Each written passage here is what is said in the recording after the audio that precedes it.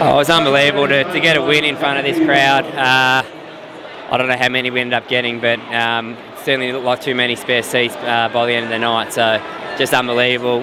Hopefully we can have this on New Year's every year and keep winning and getting support from everyone. 160, always confident we chased that down on that deck? Yeah, I think I was probably just below par here, but at one stage we probably could have got them for 130, 135, so they got away a little bit, which made the task a little bit tougher, but we did it on the night with a few balls to spare, so great work. Do you think you batted that well in the T20 before?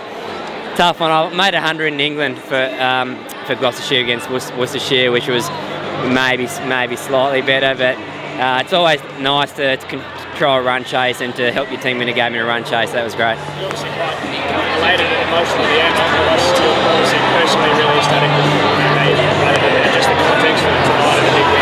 Yeah, probably more the context more than personally. I think just have such a great crowd here supporting us and to make sure we got up and as I said, to help make this an annual event was unbelievable. So yeah, a little bit of personal I suppose happiness, but more so to make sure we got us home for the win. And I guess to end, we're heading to 2014 undefeated on top of the table. It's a great position to be. Yeah, definitely.